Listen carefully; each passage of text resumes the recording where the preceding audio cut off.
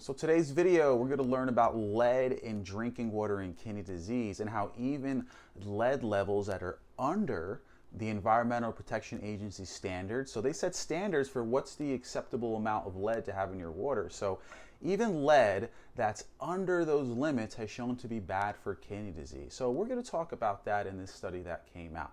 If you're new to our channel, this is Healthy Kidney Inc. Our website is healthykidneyinc.com. So make sure to subscribe if you haven't, where we just give lots of great information about things that you can do in your control to help support kidney health. Okay, the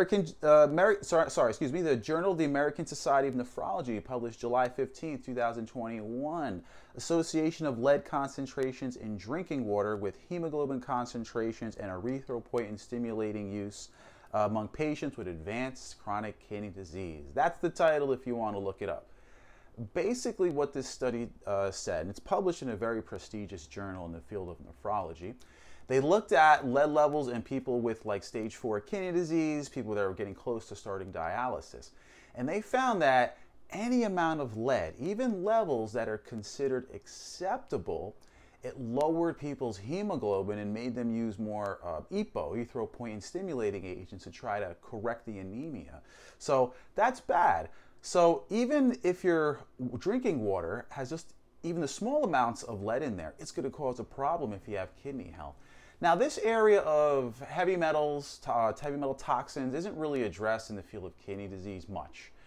They do see some things that pops on a biopsy, but really nobody is doing any heavy metal testing. So I always recommend that anybody with kidney disease get some heavy metal testing, okay? You can do it through blood, you can do it through hair. The Environmental Protection Agency does it through hair, so they recommend that way. And you can find a lot of labs online that you can do that. Just put in hair mineral analysis and you can see. You can get your water tested to see if there's any lead in it, any detectable levels. They sell test kits at hardware stores. Online you can get them and you just get a little sample of your water, send it in, they send your report back. So a couple different ways to go about it if you're looking at just doing everything you can for your kidney health. Now, if you are drinking tap water and you don't know what it is, you still want it to be clean, if you do know there's some lead in there, you're going to want to use a filter.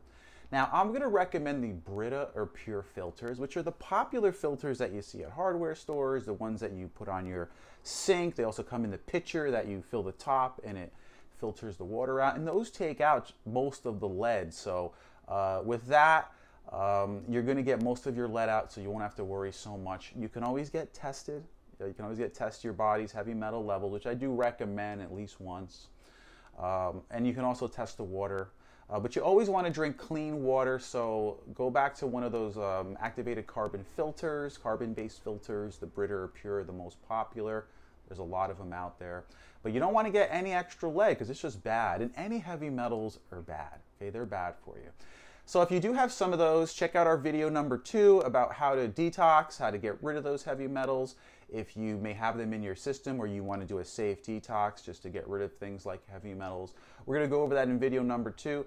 But for now, just watch that lead. Really important to watch that lead and any other heavy metals. Thanks for watching, everybody, and to your best kidney health. Bye.